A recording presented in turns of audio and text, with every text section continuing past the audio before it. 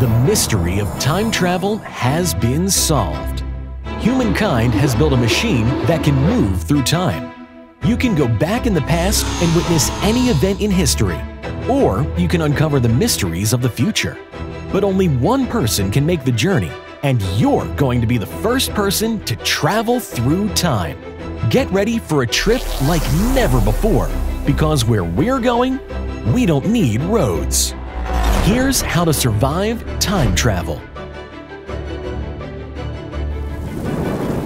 Today, time travel technology doesn't exist, but there are many theories that explain how it could be possible.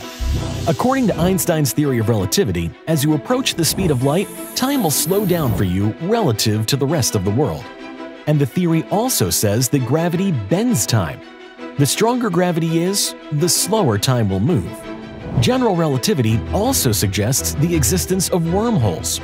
These are passages through space-time that can span billions of light years. What if we could build a machine that could approach the speed of light, travel near a black hole with its immense gravity, or move through a wormhole? Why should you not travel backwards in time? And why might you want to travel somewhere as empty as possible? Step 1. Be prepared for anything. Even though you can travel through time, it'll be hard to know what lurks on the other side. Be prepared for any type of danger. How much do you know about where and when you're traveling to? The amount of oxygen in the atmosphere is constantly changing. If you arrive somewhere and the oxygen levels are too different than what you're used to, it could be hard to breathe. You might want to bring a portable oxygen concentrator for your trip. Another thing you'll want to consider are diseases and illnesses. You could be exposed to a slew of foreign viruses that existed in that time period. Catching a disease is bad enough. Don't catch one in another time period. Figure out which diseases you might encounter. Learn about the proper precautions you'll need to take. And if you want to be really cautious about the illnesses you might face, wear a suit. No, not the suit you'd wear to work. You're not time traveling to your next interview. A hazmat suit can help to protect you from airborne diseases. Okay, you're suited up and the machine's booting up. Is there anything that you shouldn't do before you step in? Step 2. Don't travel back in time. I know, it might be tempting to go back in time to see the dinosaurs or to fix a mistake that you made in the past. But by doing so, you create time paradoxes. Altering the past could drastically change our current timeline. Even just being in the past and not doing anything might change the present. And in the worst-case scenario, triggering a chain of events could affect your past relatives. This could stop your grandparents or parents from ever meeting, and as a result, prevent you from being born. You'd face a fate worse than not surviving. You'd cease to exist. But traveling forward in time is also possible. Technically, the astronauts aboard the International Space Station are living in the future right now.